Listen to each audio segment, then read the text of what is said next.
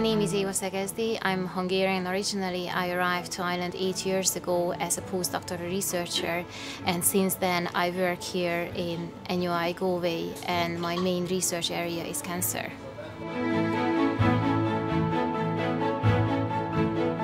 So recently I got a funding from Irish Cancer Society. This is a research fellowship, and this fellowship will allow me to develop my own independent research group, and we are focusing on colorectal cancer research.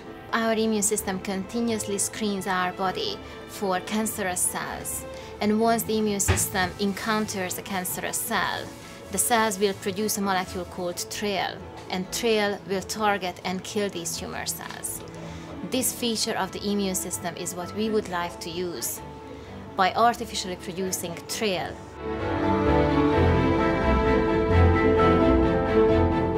TRAIL specifically targets the tumor cells without harming the normal cells of the body.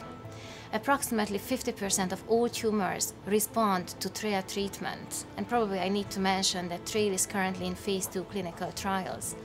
However, about the other 50% of the tumors don't respond to TRAIL, they are resistant. So our focus is to try to target this 50% of the tumors and make them sensitive to TRAIL.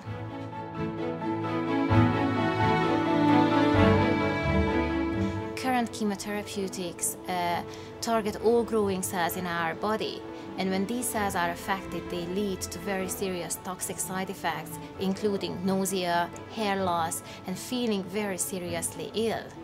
Once we manage to target only the cancer cells, these toxic side effects can be eliminated.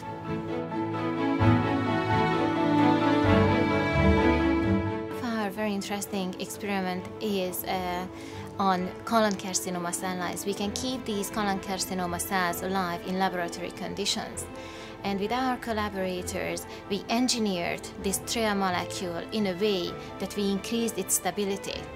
By increasing the stability of this molecule, we could increase its efficacy by approximately 2 to 4 times. So that we could use the TRAIL in a 2 to 4-fold lower concentration to kill the tumor cells. Funding from the Irish Cancer Society will enable me to continue this line of research, and together with the funding I just recently got from Science Foundation Ireland, we can develop new strategies to combat cancer.